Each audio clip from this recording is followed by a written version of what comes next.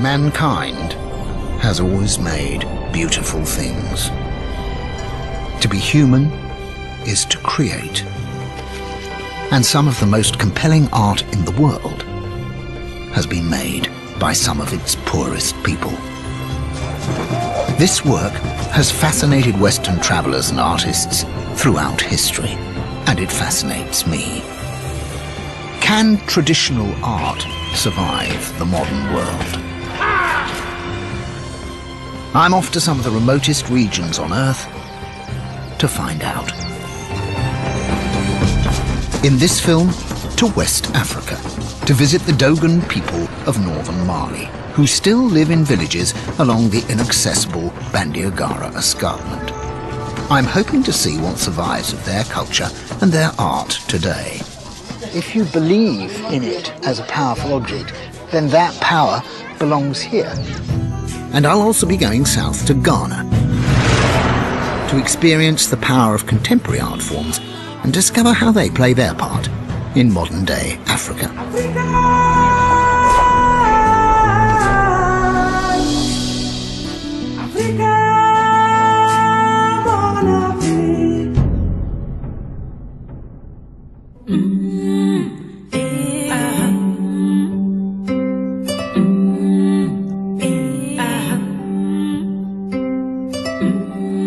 A fascination with African art is nothing new to Europeans.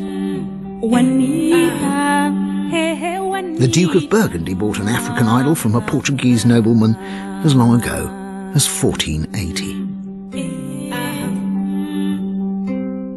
Many of these masks and carvings have a sacred purpose. They were designed to be used in spiritual rituals and dances. They serve as objects of power, also called fetishes, to communicate with the spirit world.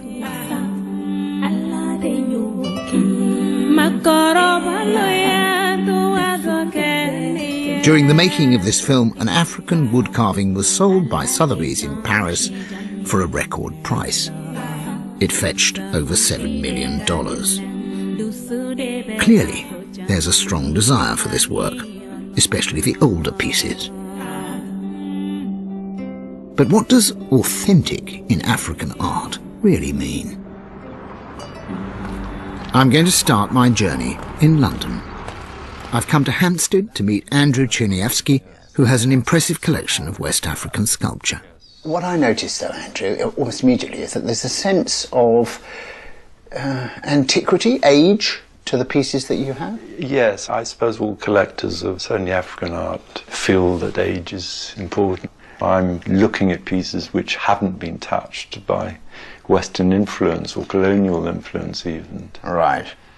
These pieces are from the Dogon country, which is Mali. Why are you attracted to Dogon art in particular?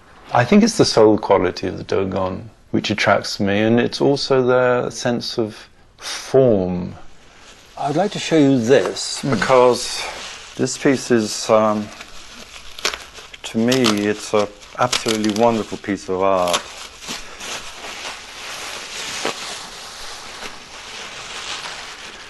This is the Dogon couple.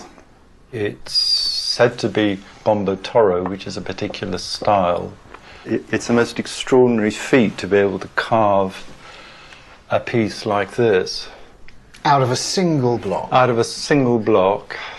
And do you know what it represents? It's said to represent all sorts of things, including the ideal coupling, which is twins. The fact that it's been used, is that an important thing? Yes, it has sacrificial offerings on it, it has blood.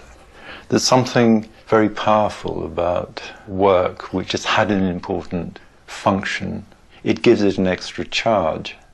How long, when you saw it, did it take you to decide that you personally wanted to own this? Oh, this was, I had to look beyond the state the piece was in, but fortunately I was able to see, about 1 or 2 seconds, essentially. It doesn't really take long. I was expecting you to say, oh, well, you know, I went away overnight and thought, you know, but in about 1 or 2 seconds you thought you don't have to think, that... I didn't have to think very hard about this this piece, really. It's a wonderful piece of art. It is. But what made it? Do the Dogon people, their culture and their beliefs, the spirit that created pieces like this, still exist today? I'm travelling to the heart of West Africa to find out.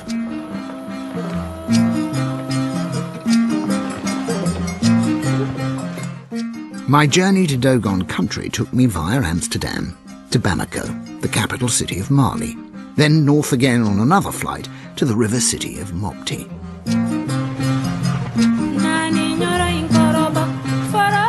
The Niger, one of Africa's greatest rivers, has always been a life-giving artery, as well as a vital trade route in this landlocked part of Africa. In the 15th century, Islamic armies swept across this region. The Dogon felt under threat and fled to the cliffs of Bandiagara to preserve their way of life. Because a defeated people would essentially be sold into slavery. This river, and one of the principal trades of this area, was in slaves.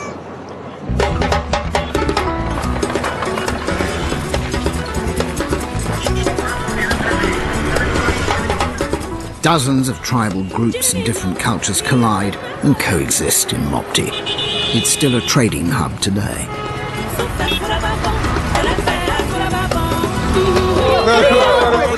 At the city's taxi rank, I negotiate for a taxi brousse, a bush taxi to take me the remaining 60 miles to Dogon country.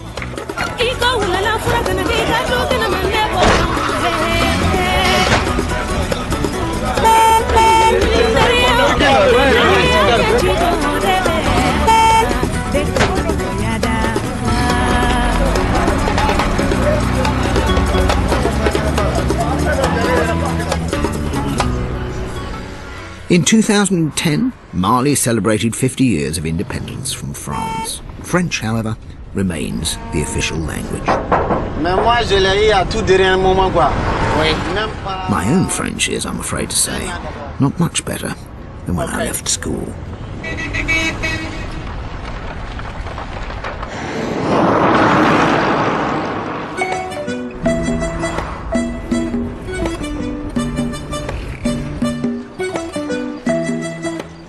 My taxi driver's name is Go.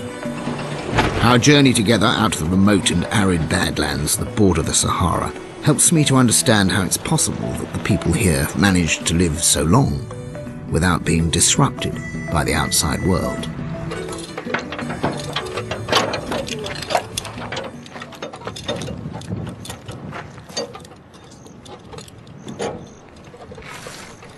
Ça va? Okay. Go's just filling up with oil. And this is it. This is the Bandiagara Scarp. It's a sort of gigantic wrinkle in the Earth's crust that runs for about 150 miles. We're in Dogon country, and this is where the Dogon came to hide about 700 years ago. So they're a sort of people that time forgot. Or are they? Is such a thing possible? It's what I've come here to find out. Today, the Dogon, who number about 750,000, are still very much a rural people, and they live in the numerous villages along this escarpment. Although it looks like something of an idyll, for much of its history this region was a dangerous and violent place to live. Dogon villages built high up against the cliffs provided excellent fortresses against marauding slave traders and the advancing armies of Islam. Horse riders simply couldn't get up there.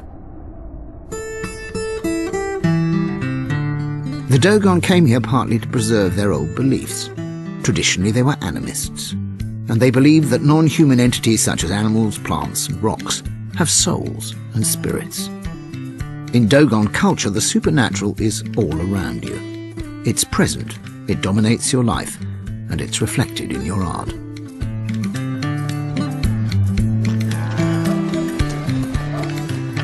Arriving in the village of Kundu, I discover that the art, too, is all around me. It's built into the architecture. Wooden doors and windows are carved with symbolic imagery. These are charms and totems designed to appease the spirits and protect what's inside the buildings.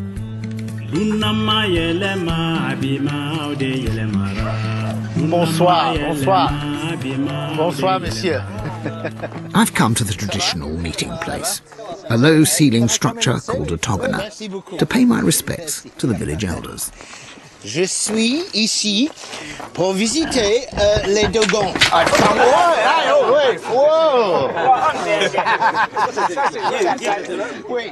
Every Dogon village has its own togona, and they're works of art in themselves.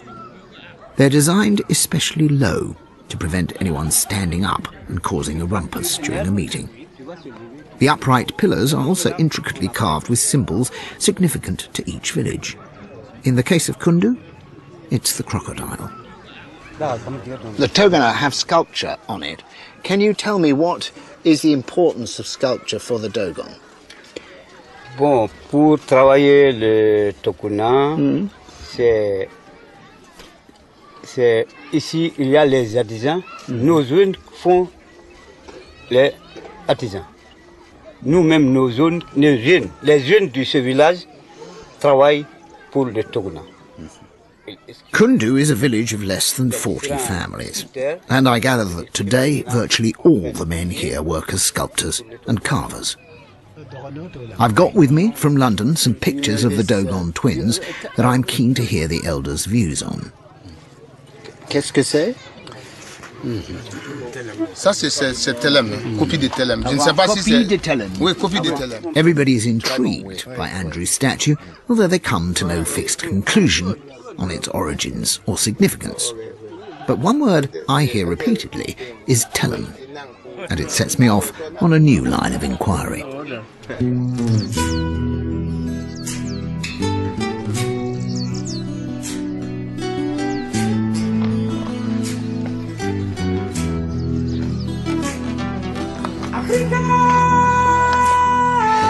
Scrambling up the rocks to a cliffside village further along the escarpment, I'm following a path trodden by the Dogon for centuries, and also by a mysterious people who were here much earlier.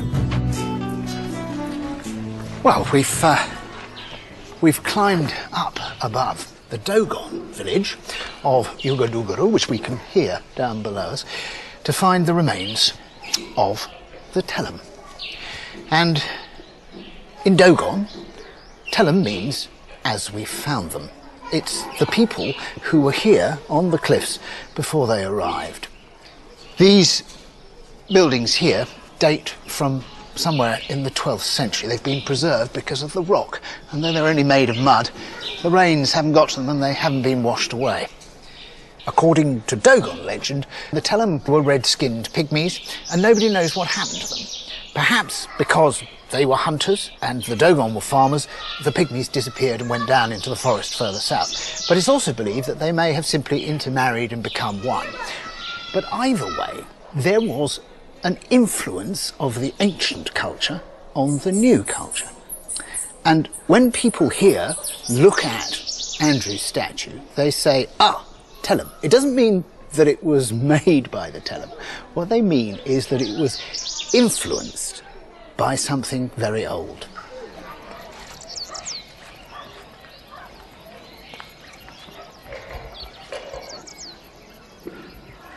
All around me, I can see evidence of people inhabiting this landscape from ancient times.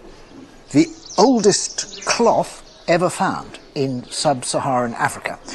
Funeral shrouds made of cotton in the 11th century were discovered in caves in the cliff.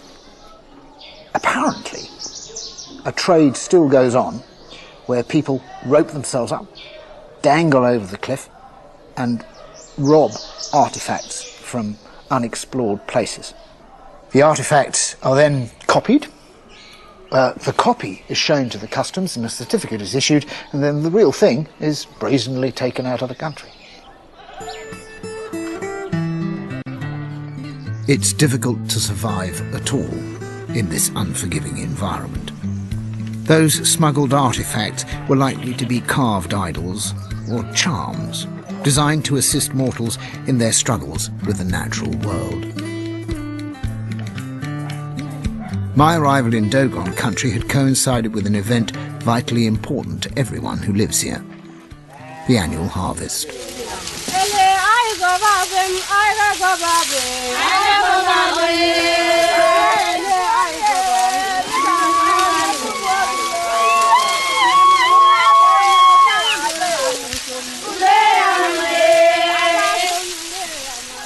We're harvesting millet here, and it's very dry and the seeds are coming away already. And millet makes beer, it makes cake, and it makes porridge. And this year is a particularly good year. The harvest is excellent. There's plenty of millet. But in the 70s, 73, there was a terrible drought. And at that point, people started leaving these villages in large numbers.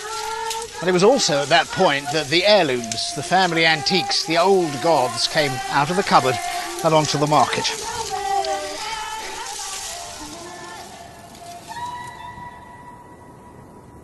It seems that recently the forces of nature are combining with the forces of the modern world to bring changes to the Bandiagara escarpment.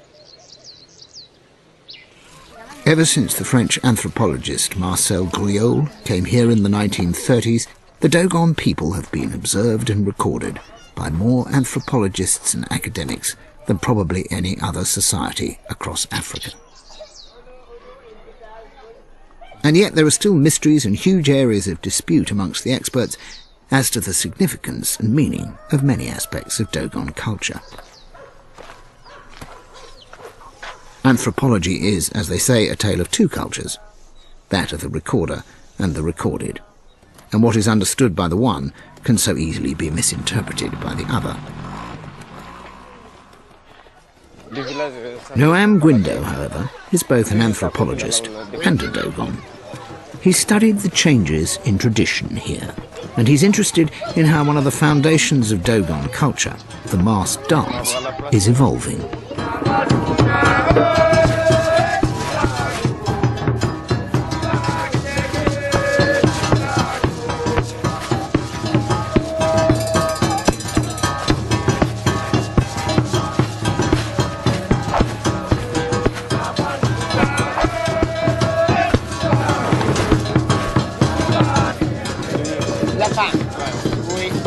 Masked dances are a quintessentially African art form that bring together sculpture, music and drama in one all-embracing experience. These dances keep the ancient myths and stories of Dogon culture alive for successive generations. Many of the masks in motion here are similar to masks you might find fixed to the walls of Western museums and galleries. But there is a huge difference because they only come into their full meaning if you're watching them in the form of a dance like this. Et là, vous voyez tout de suite là, en fait, la danse de la création qui symbolise le masque qui symbolise la création du monde. Parce que l'histoire, c'est la création du monde, la révolte de la créature contre le créateur.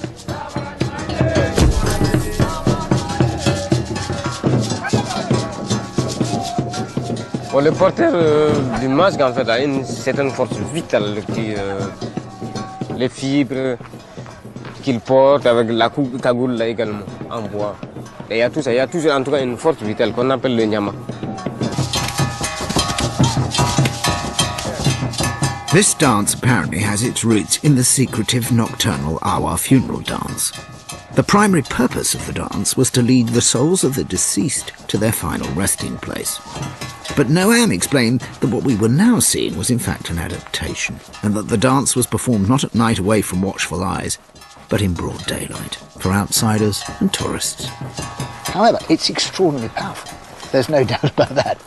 What I'm seeing is something which has, for me, the great virtue of showing that you cannot really understand the art of this sculpture and these masks until you see this dance.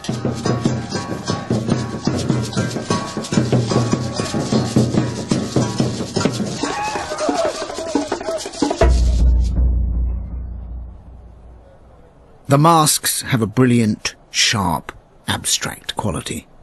A bold simplicity of design that communicates on a visceral level.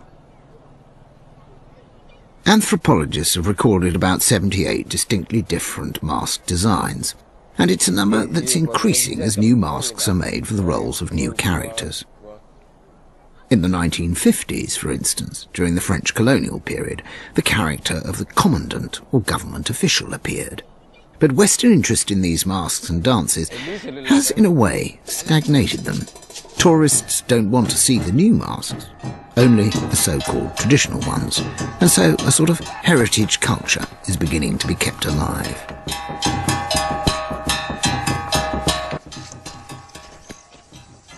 Traditionally, dancers used to make their own masks. They made them away from the village in secluded caves, unseen by women and children. But today things are slightly different, and masks are often made by professional mask makers. Merci. Parlez-vous français? Un peu. Un peu. Ouais, oui. ça va. Mais moi aussi. Ah, ça devient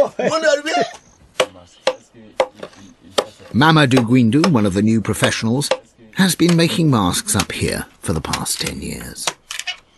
What Mamadou is making here is a mask which he freely admits is for a tourist performance. And of course, the tourist performance has introduced a whole new realm to the carver's work. Previously, when he made a mask, he would go to a tree, he would offer sacrifices to the tree. It was very important to keep the tree a living thing, so he would only take a branch, but here the tourist is slightly changed. Pour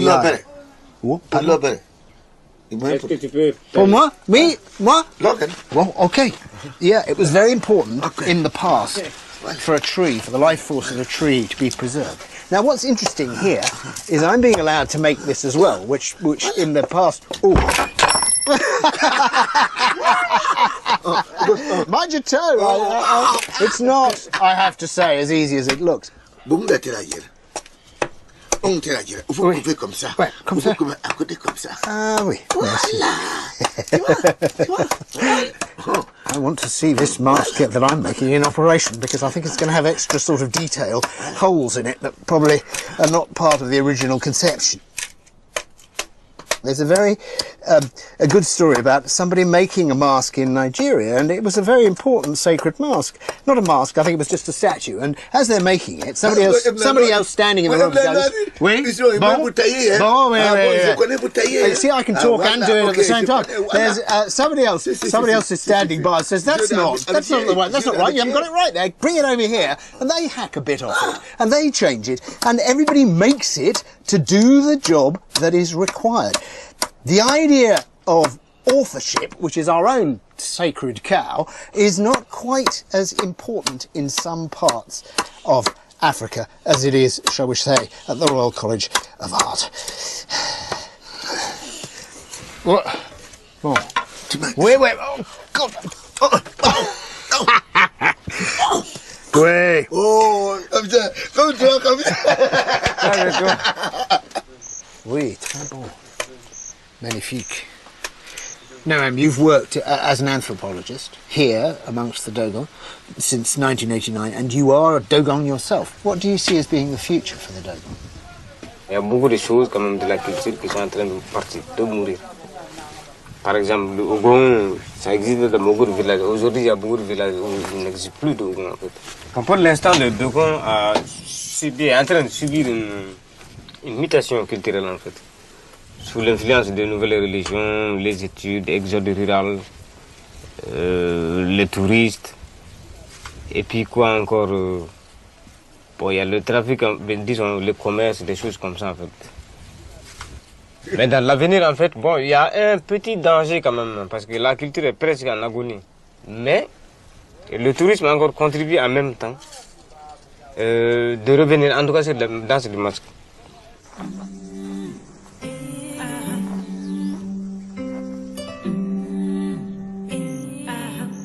Noam's prediction that Dogon culture might be on the brink of extinction was a stark message that I may have arrived too late.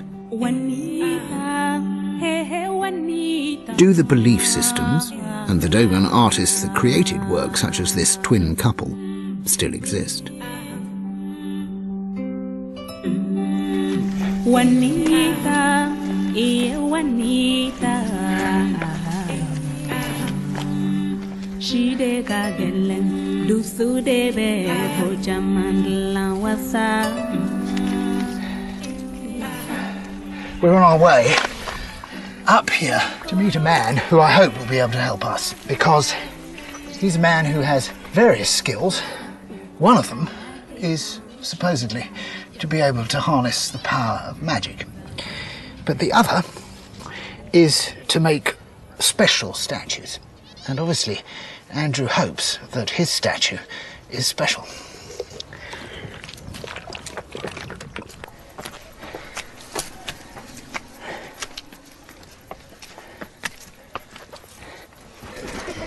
Monsieur, bonjour. The man I've come to see, Antuba Dara, is the local blacksmith. In Dogon culture, blacksmiths are revered and hugely respected because they're believed to have special powers.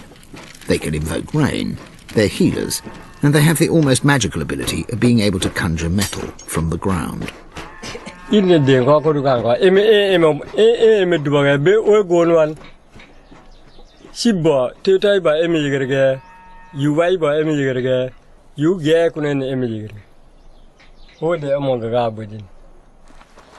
Dogon blacksmiths are by tradition also responsible for carving dege, sacred funeral statues made to appease the spirits of the dead.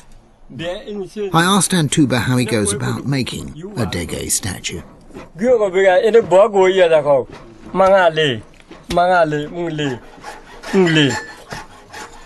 What Antuba is explaining to me is it is necessary when making certain forms of statue to involve Nyama, the great life force, in those statues.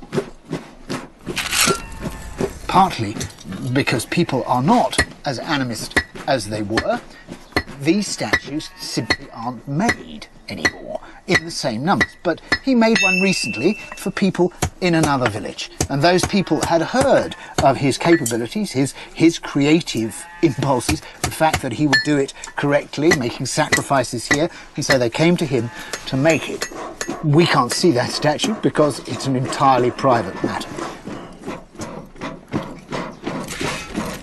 But one of the key reasons I've come to Dogon country is to see if these special statues, the ancestor dege, which are used as fetishes to communicate with the spirit world, are still in use. I now find out that, though now rare, they do still form part of Dogon tradition.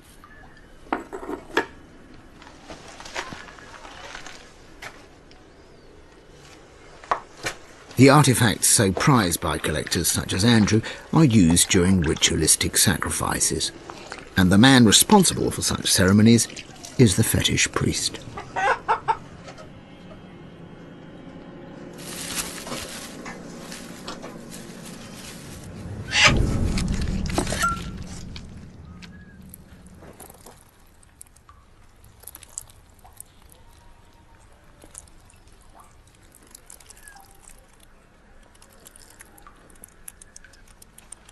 The sacrifice that we've just seen is to ensure a good harvest next year.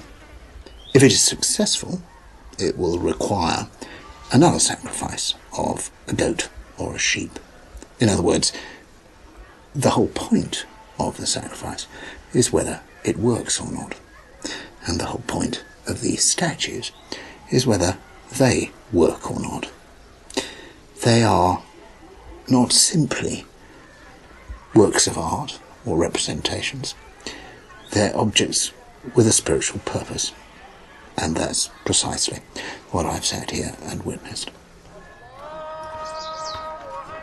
Further along the escarpment, Ende, the village I've arrived in now, is quite different from the village I've just left. Most of the people here are no longer animists.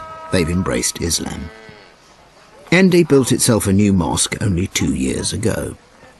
Orthodox religions like Christianity and Islam have had a major impact on Dogon culture.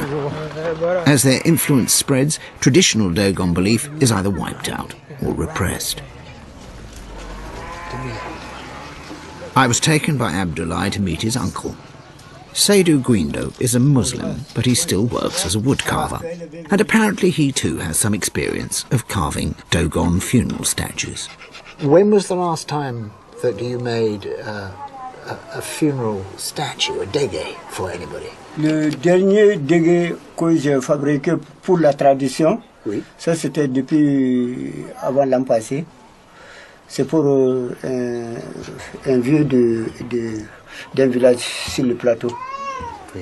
Qui donne la commande. On fait avec toujours, comme je vous ai dit, c'est pas avec n'importe quel bois. La culture Dogon, on ne le fait pas avec n'importe quel bois. Il y a des bois spéciaux pour les fétiches, il y a des bois spéciaux pour les masques. Mais maintenant, pour le tourisme, on fait avec n'importe quel bois.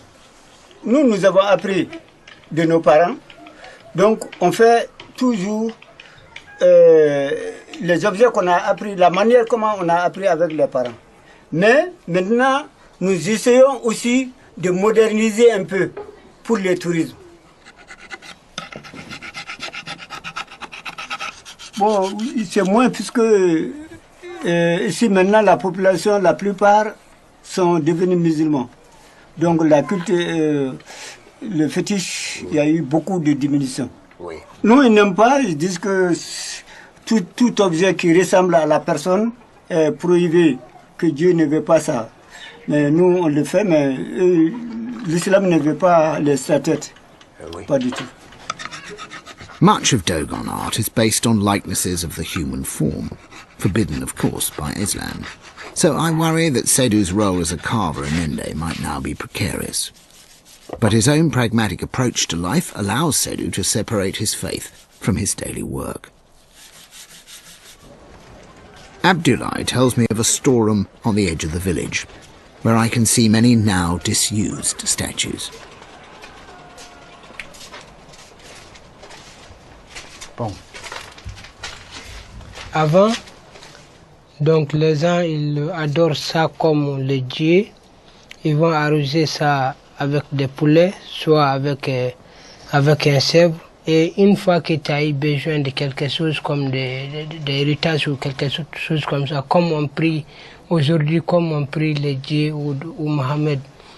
Donc comme ça, avant, il n'y a pas de dieu pour le Dogon, donc c'est ça que les dieux, on demande ça. Les anciens?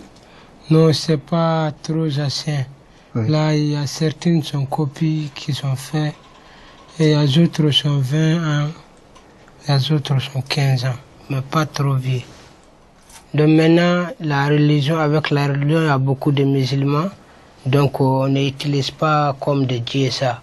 Maintenant, on fait ça pour les antiquaires ou pour les touristes, oui. Mais pas pour les dieux. There's no reason why recently made statues shouldn't be authentic fetishes with a long history of working for the village. But I somehow doubted that these were. I sensed they might well have been made with that antique dealer in mind. However, Abdoulaye tells me that though in this Muslim village it's forbidden to have an authentic sacred statue on display, they do still have one hidden away. So we've now come to ask the chief's permission to see this ancient fetish.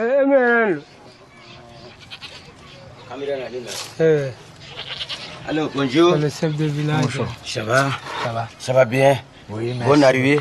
Merci. Merci, merci. We hope to come here to see some of the matériaux.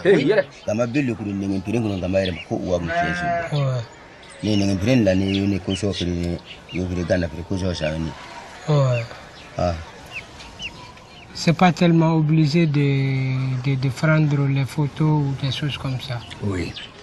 Okay, there's been a lot of concern about bringing this out, and before showing it to us, he had to consult with the elders because these are, and this is really important, these are secret objects. The whole point of them is that they're kept in sacred places away from the general community. Certain people aren't even allowed to look at them, women in particular. So there's a sense here that what we're looking at is something very, very private, as well as old and sacred.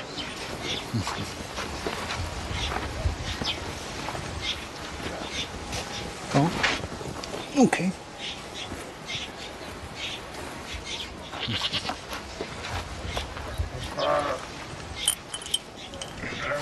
Voilà, ça pour les pluies.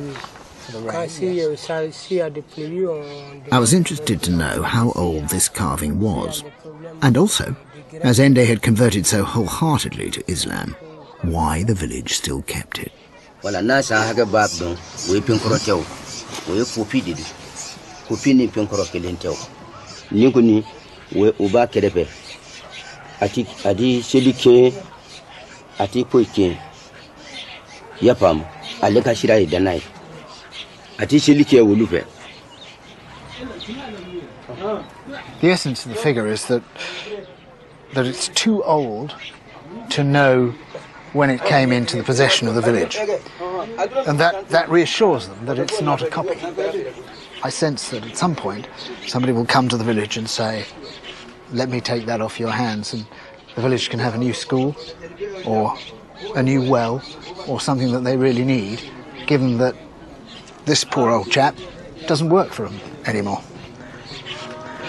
I don't want to encourage anybody to buy the work that the village preserves, because it's part of their culture, and somehow the very authenticity that people seek in it seems to me to be enough to say, well, if you think it's that authentic, you surely have to leave it where it is.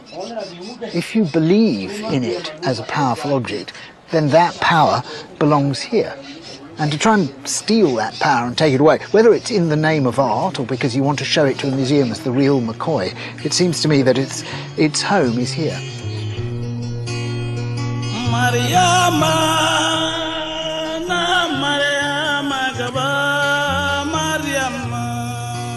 In Dogon country, I've seen a way of life and an art that's under immense pressure. Much of this culture now seems to be surviving as a sort of heritage Africa, on display for tourists. And I worry that the Dogon are in some way sentenced to becoming a living museum. Time and history are actually finally catching up with the Dogon people. Because the big story in Africa today is the movement from rural Africa, like this, to the big city.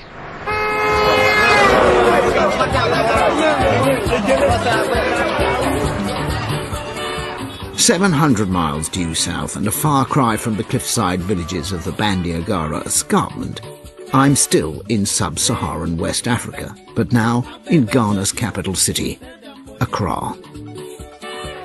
Not only do Dogon people migrate south, but their art too finds its way to the cities. And this is where my investigation into Dogon art takes on a new twist. Abu Bakar is a respected dealer in African artifacts. I meet up with him where he works in Nima district. In Ghana, we have good carvers who can even carve a Dogon piece in here and make it old.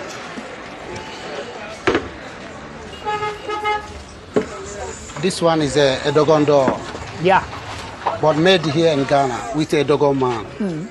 I can sell it as a copy price, not an antique price. It's got lots of dirt, it's got cobwebs on it even, and it has a little bit of polish on it as if people have been rubbing against it. Yes. And you can see the one who has made like this one, the big one. Yeah. The big one, it was also a Dogon. But that one has made not more than in 1 year. This is the one I'm talking about. It's a fine thing. Yes, this is the one I'm talking about. Yeah. Here's the crocodile. The crocodile. The crocodile totem. Yes. Yeah. And this door looks like it was made, well, made 100 years ago, but in fact it was made. It's not more than 1 year. 1 year old. Yeah, yeah.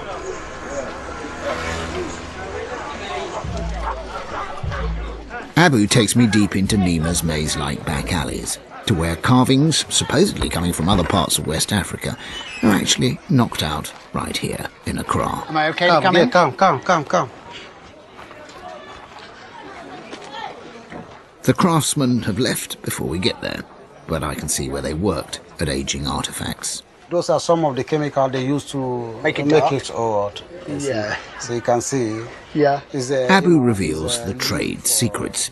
He shows me chemicals used on the carvings to age them and to make them more desirable to dealers, collectors, and I suppose to tourists too. What is it that they want from the old ones? What do they see in the old ones that if somebody made a new one, what's the difference? It's a big difference because an old piece is like a magic. Someone who's deal on an antique. Yeah. It's always like to see an antique things. So when he see something's old, he start to shake. Start to shake because he love it. And it's different. But it's a new, he can never panic. But if he saw an old thing, an antique dealer, exactly when he saw it, it will panic. It's just to look at his face, it will panic. They just want They just want the real one. They want the real one. The real one. Everybody needs the real one. The real, authentic African art. Reminded of Andrew's snap judgment when he first saw his Dogon couple, I want to know what Abu thinks of it. Okay, this is a very old Dogon piece. And I can see, I'm not seeing it physically, but on the camera, I can see that it's old.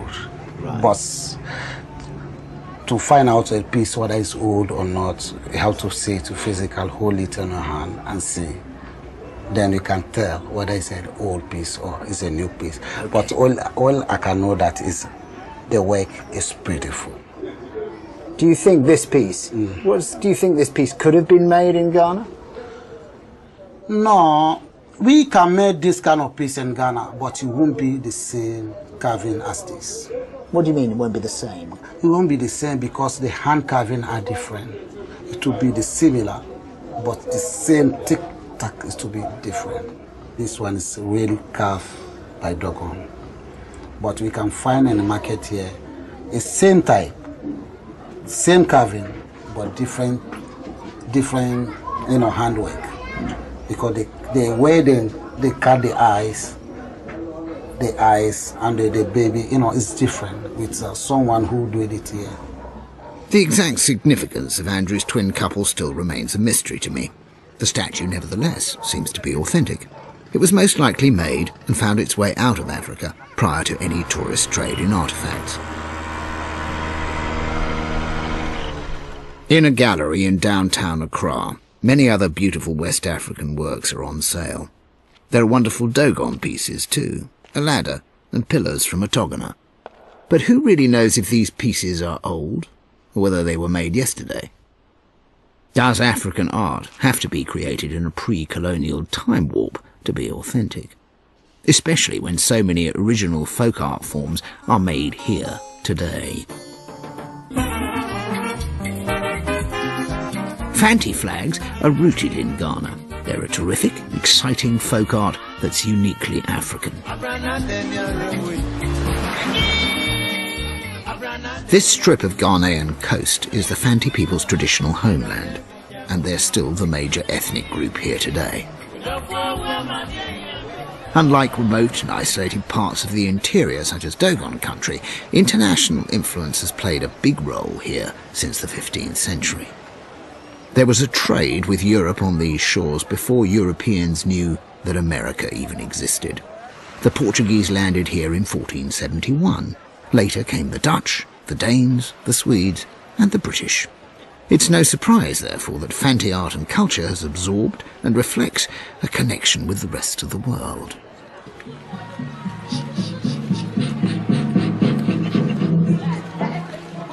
Fanti flags are made and used by military units called Asafo companies. These militias were formed to protect their towns, and all along this coast there are some remarkable structures that belong to Asafo companies called posabans.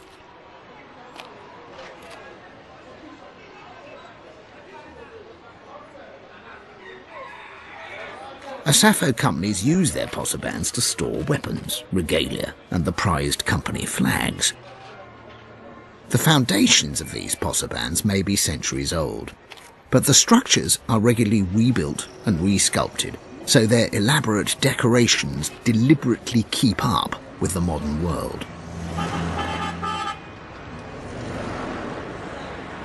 For me, these posabans are a folk art that's extremely sincere. And quite mysterious at the same time. And it's expressed in an enormously vibrant and exuberant way. There's no irony here. I find this whole presentation, this vibrancy, this graphic exuberance, stimulating and ultimately very, very rare in the modern world. It's knockout stuff. Asafo companies still thrive, not so much as fighting forces, but as groups with a ceremonial purpose. Fanti ceremonies use their traditional art to bring the community together. In the town of Cape Coast, I've been invited to witness the adoration of a baby girl, the daughter of an Asafo captain. Events like this aren't staged for the benefit of outsiders. They're an integral part of people's everyday lives. An adoration is a bit like a christening, but with better rhythm and more passion than I'm used to. Hello, hello, hello. This is the baby who this afternoon is being adored, and with good reason, I think, as you can see. What's the name of the baby? Mamyara. What a pretty name. Well, I feel I've adored the baby for long enough. I must give the baby... Who shall I give the baby to? Back to the mother. Vital to any adoration is not holy water, but 2 green bottles. One of Sprite and the other of schnapps.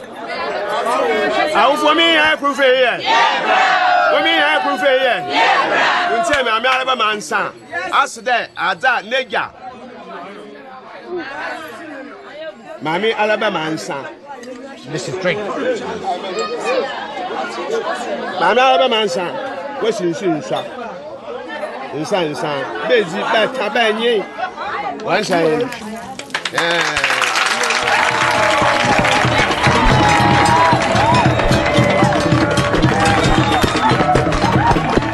At the head of all Asafo regiments is the company banner, energetically displayed by a flag dancer. The flags, still made today, are a feast of symbolism. This art form was developed to communicate status at a time when this society was comprised of so many languages and a high proportion of illiteracy. The designs are visual messages that have significance both to their followers and to rival companies. Much of the imagery is confrontational, aimed at provoking other Asafo regiments. Juanita, hey, hey, Juanita. Flags with a version of the Union Jack stitched into their corner give a nod to the British colonialists. And they've usually been made prior to independence in 1957. But the art of these flags isn't just a remnant of the past. Imaginative, witty new designs are still being made in Ghana today. Back in Accra, I met up with Amadou Baba. He's an art dealer and one of the city's major collectors. When I started 30 years ago, nobody thought about Asafo flag. Then until someone wrote a book about Asafo flag, then that's it. Even the kente, when I started buying kente, I could buy 50 kente in a day, 100 kente in a day. Now you can't buy kente. I mean, you hardly can buy one kente, and a good one, once in a while. Kente cloth is worn by the Ashanti people at ceremonial occasions. These are old pieces, but the cloth is still made in Ghana today. These are kente commissioned in the olden days for a chief, for a special occasion. And this is another, and the beautiful colours that come in.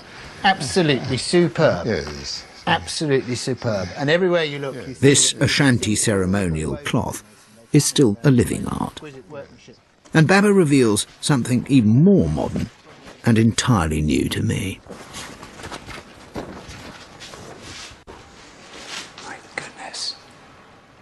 Land of the Dead. Fabulous.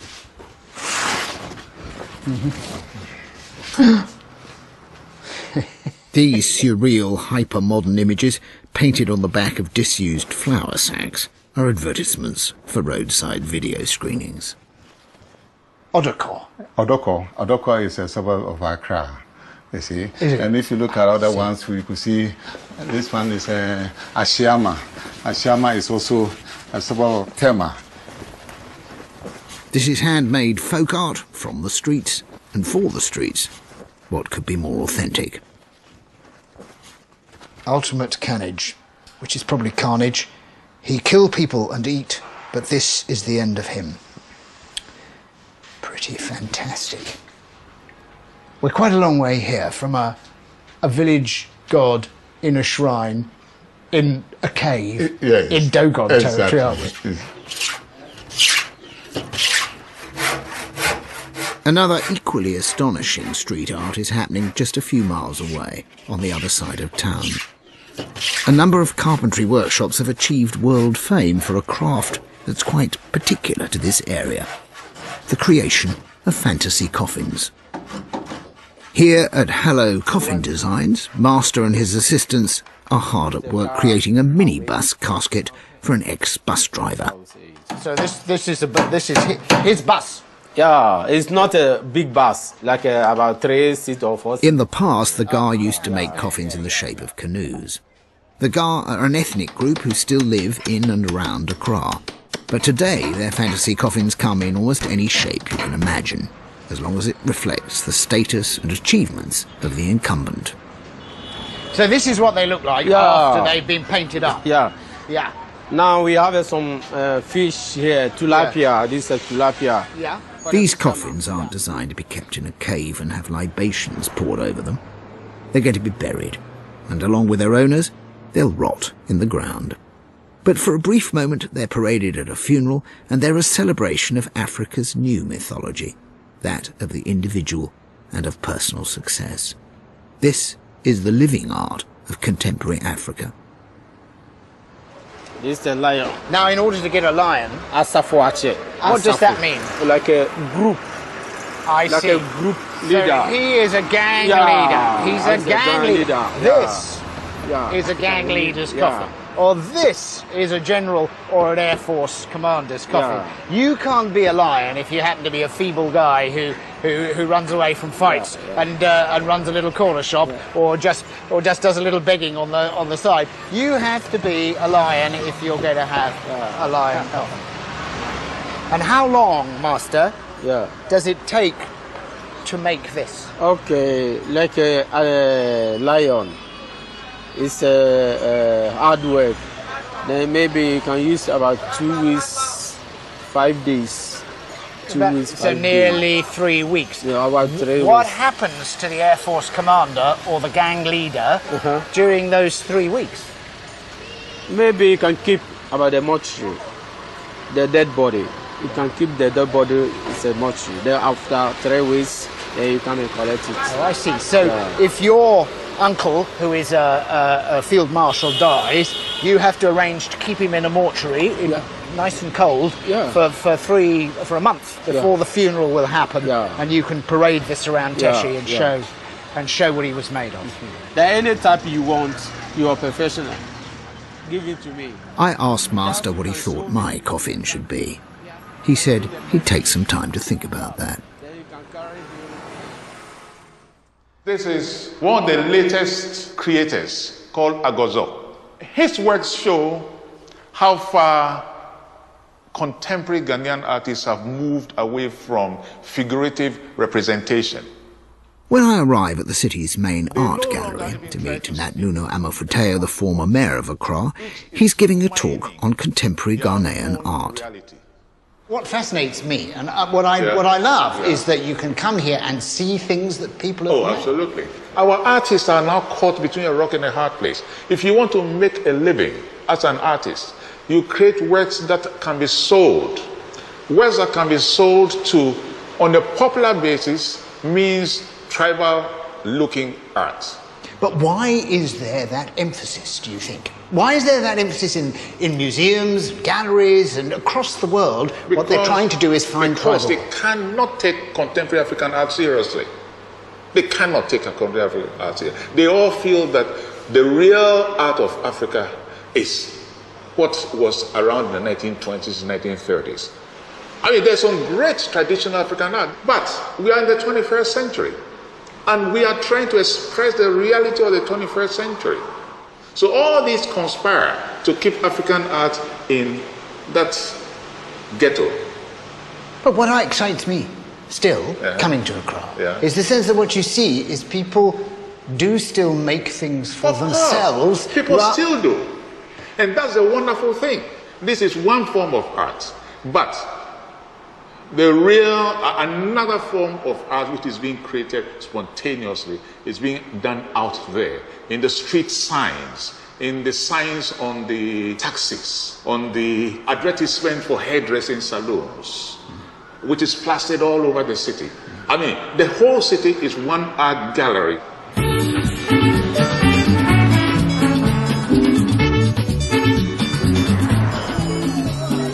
I came to West Africa to explore whether tribal art is still alive here. I found, amongst the Dogon, a lot of fascinating tradition and the residue of many ancient customs. But I'm not convinced that the belief system that created Andrew's Dogon couple really exists any longer. Statues like this, made sincerely for ritualistic use, may in fact be the last of their kind. Searching for Africa's untouched tribal past is now like chasing a mirage. But in Ghana, imagination and invention are everywhere, springing up sometimes in the most unexpected places across all parts of the community. Finally, I get a call from Master at Hello Coffin Designs. He said he had something to show me. Master! Yeah, boss. How are you? I'm fine.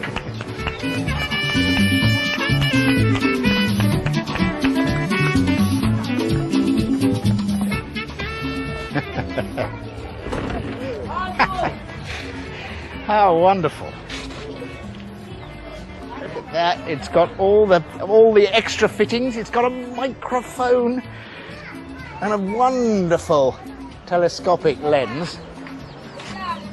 Master couldn't have made a better coffin for a television presenter, because perhaps those most guilty of perpetrating the myth of a perfectly preserved Arcadian Africa must be the media, photographers and the TV camera. You're late.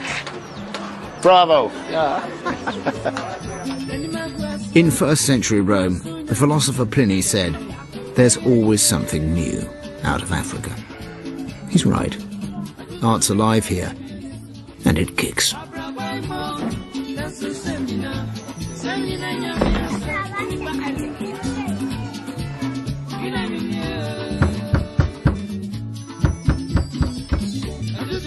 Next time I'll be travelling to the isolated plains of northwest India to seek out some exquisite textiles.